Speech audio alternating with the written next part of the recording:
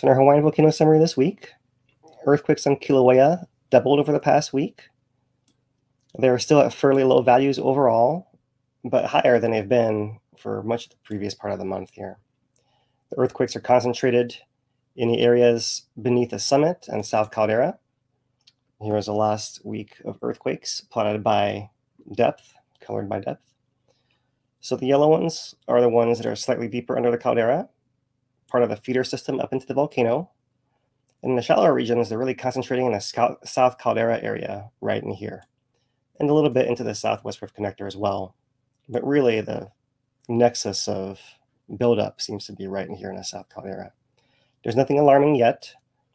There's no buildup to any imminent eruption, but it is interesting to note this uptick in activity beneath the central and southern caldera.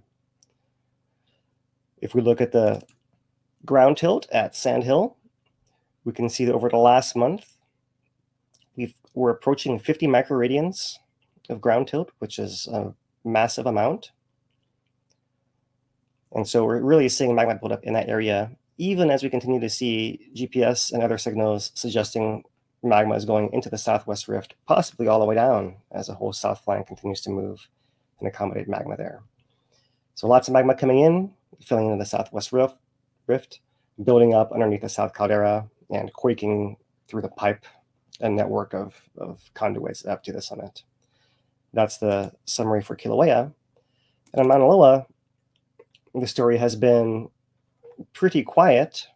If we look back at the earthquake rates and depths over the past year, the highest peak of activity was in late October, early November 2023.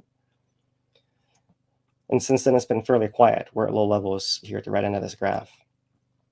If we look at that similar data in depth versus time over the last year as well, we can see that that big spike of earthquakes corresponds to a much deeper set of events.